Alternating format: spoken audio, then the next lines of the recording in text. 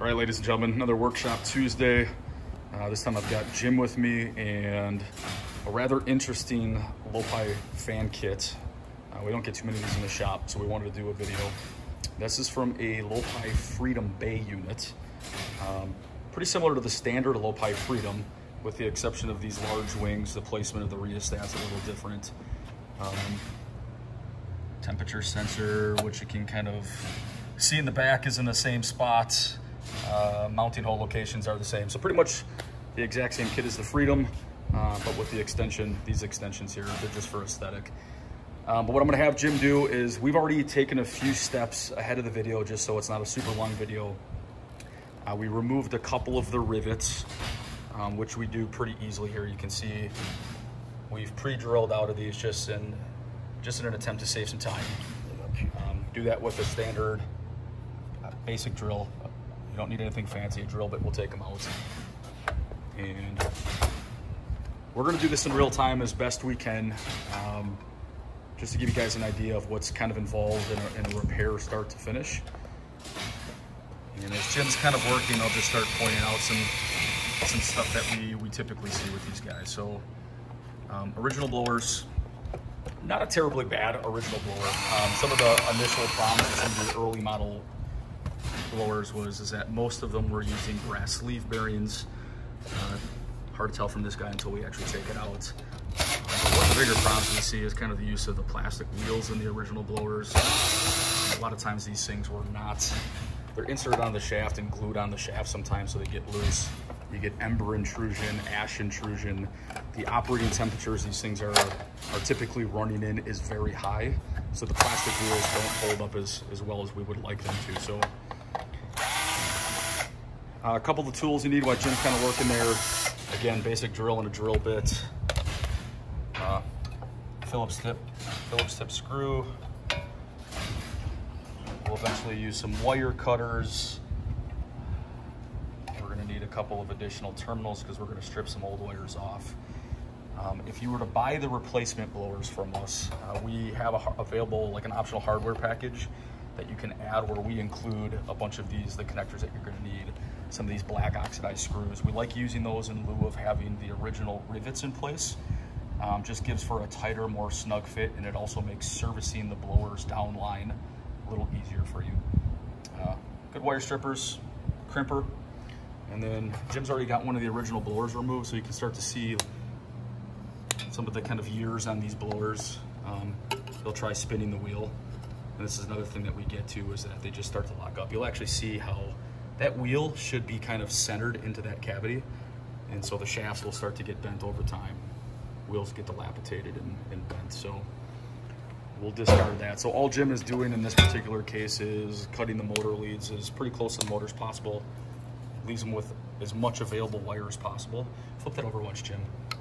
And if you look at the motor on the outside, that's ball bearing or sleeve bearing. Yeah, that looks to me like a sleeve bearing. So yeah, these are kind of, what happens here is obviously we can get a lot of this dust and debris that you're seeing is getting caked into those bearings. So over time, the bearings are going to get fatigued.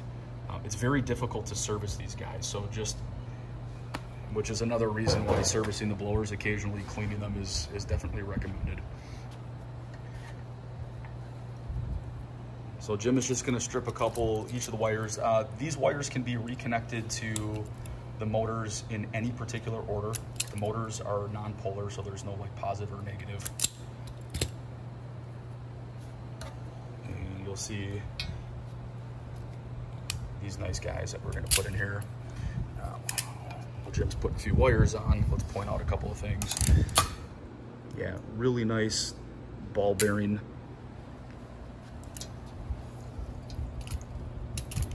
Metal wheels. They're actually properly seated to the shaft, so you're not going to get distortion. These things are really well balanced. When we get a blower kit from a customer, what we'll do is we'll bench test it first just to kind of confirm all of the problems. In this particular one, I wish we would have gotten in the video. If we ran it, the blowers were very off balance. The wheels are a little misaligned, so that's going to cause kind of like a resonation in the motors, and it makes for a loud blower assembly. And so you'll see when we eventually get these guys installed, we'll run it after we're done, that these things are really finely tuned, super well balanced.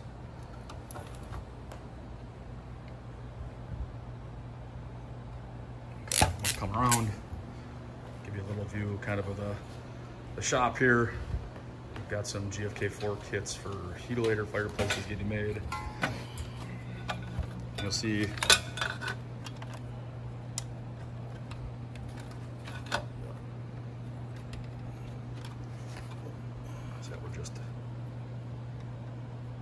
we're just taking those 2 leads that we took off. We're just putting a couple of new female terminals on them. We're using female terminals on the leads here because the blowers will have male terminal flying leads coming off the motors. A couple other things to point out. You'll see the power cord comes in. You'll see these Molex plugs. There's actually 2 on each side, and that's because the power cords on these guys can be reversed. So in some cases, the power cord needs to be mounted on the left side or the right side, depending on how you're looking at the stove. So it is perfectly okay for one side to have a loose Molex connector. And that's the variable speed controller, which we are also going to replace. It's working properly, but it looks a little tattered, so we'll replace that with a new speed controller. And we tested the thermostat sensor, and the thermostat sensor is working perfectly fine. And so we'll do continuity tests on those, make sure they actually heat cycle properly. And so there's no need for the customer to have to get a new thermostat sensor in this case. Another thing we do too is eventually, after we get blowers mounted and stuff here, we do a thorough cleaning on these guys and we put them through the paint booth. So we like to try to give you back as clean of a unit as we possibly can.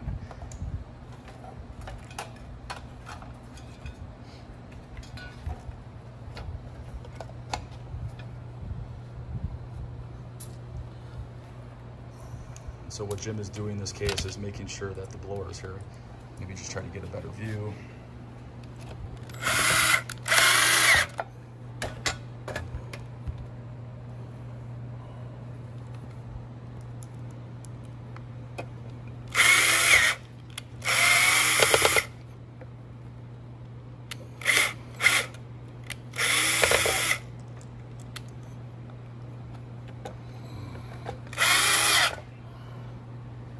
Jim's done a lot of these. Sometimes, yeah, they can be a little tricky. Sometimes, depending on the kit that you're working on, having a second hand sometimes helps. These are relatively large, so they're typically pretty easy to work on. And so you'll notice here that the blower in this case, the flange of the blower kind of seats up next to the housing here, so we want to make sure they're aligned properly. Doesn't hurt to take a before picture of your original unit just so you understand where the original blowers need to be lined up. These stoves can have like specifically placed air intakes, so positioning of the blowers oftentimes matters.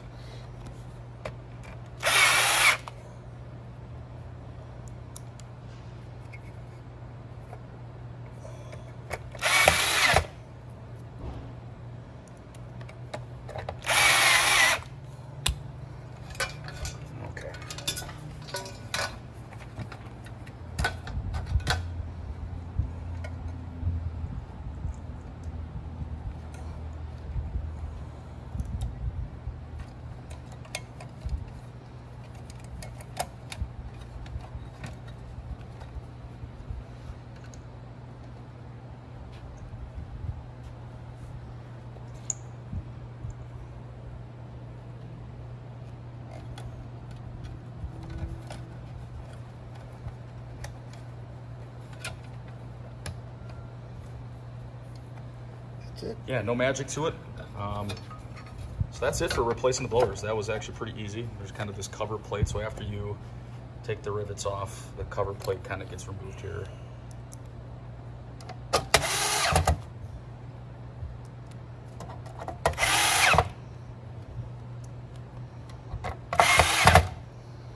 then we got to replace these screws. And then once this is done, we'll show you guys how we swap out the speed controllers.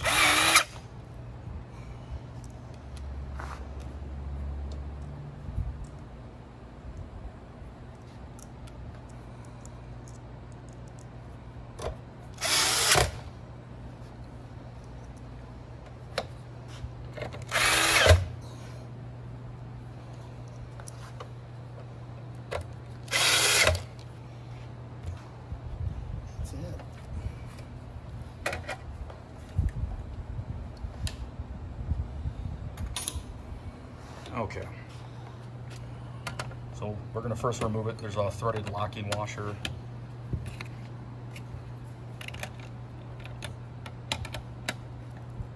Jim, what size wrench is that? Just 11/16. 11/16.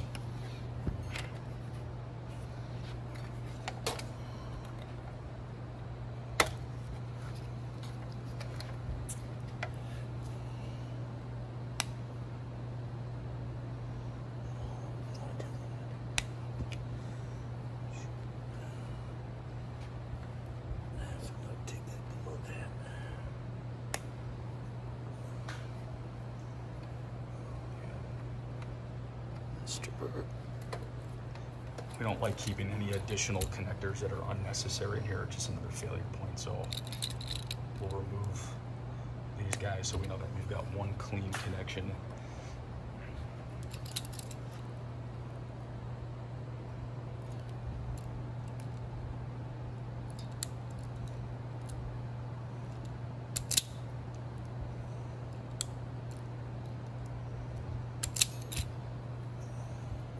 Love these wire strippers, but they can be a little tricky to use. Yeah, pain in the butt sometimes. Yeah, your wire lead needs to be a little long.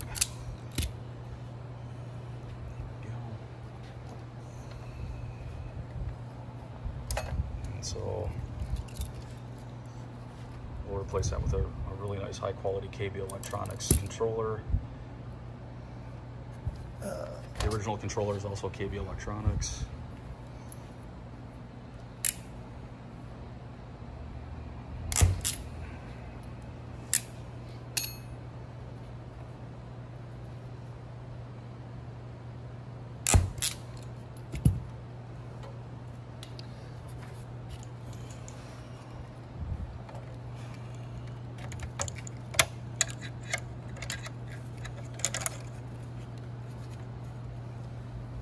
Stem is going to just fit through. We'll turn it around. We'll put that threaded washer on. It's kind of like a self-threaded washer. Nut. So the shaft, nut, excuse me. So all you have to do is just kind of twist it on and kind of self-threads. Make your connections.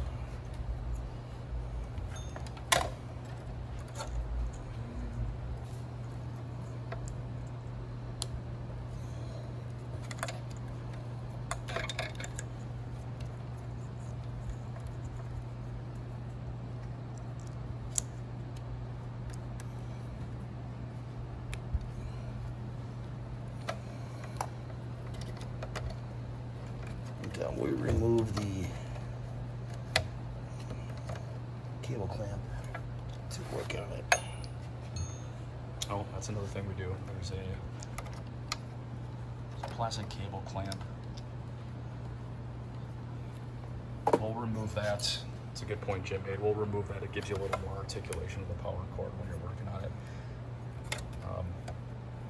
These are also kind of a pain. Jim's done a few thousand of these, but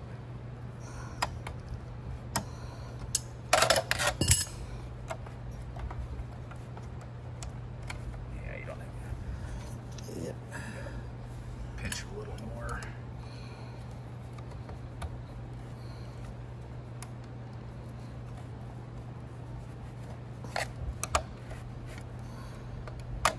There we go.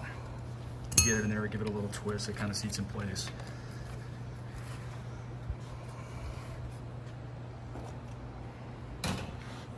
Test it. All right, simple test. Easy way to do this is either take a hair dryer or a heat gun.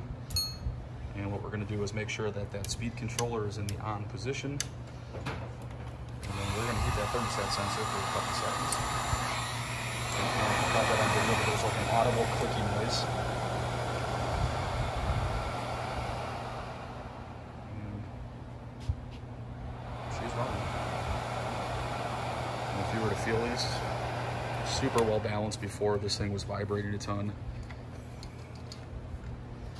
A couple of additional points. It is very difficult, but what we would do, these things are vacuum cleaners, so they're gonna draw a lot of dust and debris into your house. These are centrifugal style blowers, so they actually draw air in from the sides. So we would recommend removing this once or twice during the heating season, at least getting some compressed air blowing, keeping the wheels as clean and free of dirt as possible. The bearings are sealed, so you're not gonna have any issues with anything getting into the bearings per se. But as time goes on and you accumulate more dust and debris on the wheels, that adds weight to the wheels. It will off balance the wheels. So we wanna make sure we prevent that. So keeping these clean, I would say, is probably the best preventative measure that we can take in terms of prolonging the life of them. Another thing, you'll see that these guys are perfectly balanced.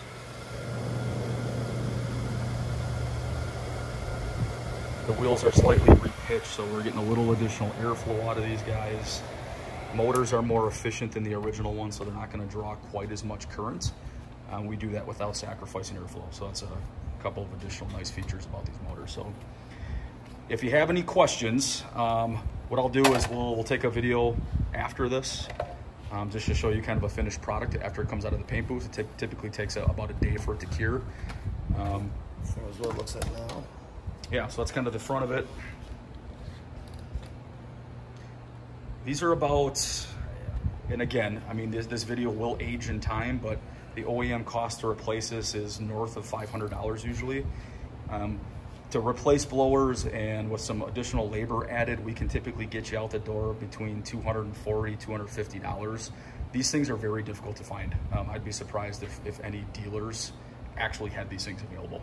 So if you've got the original one, it oftentimes pays to send it in, let us take a look at it, or you can certainly purchase just the replacement blowers as a bundle and do the job yourself. There's a lot of folks that are more than competent enough to do the work themselves. So if you got questions, my name is Jason.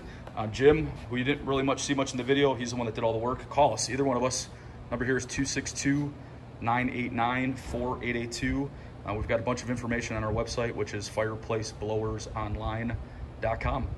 We'll see you here back in a second with a picture of the completed product. Thanks again, guys.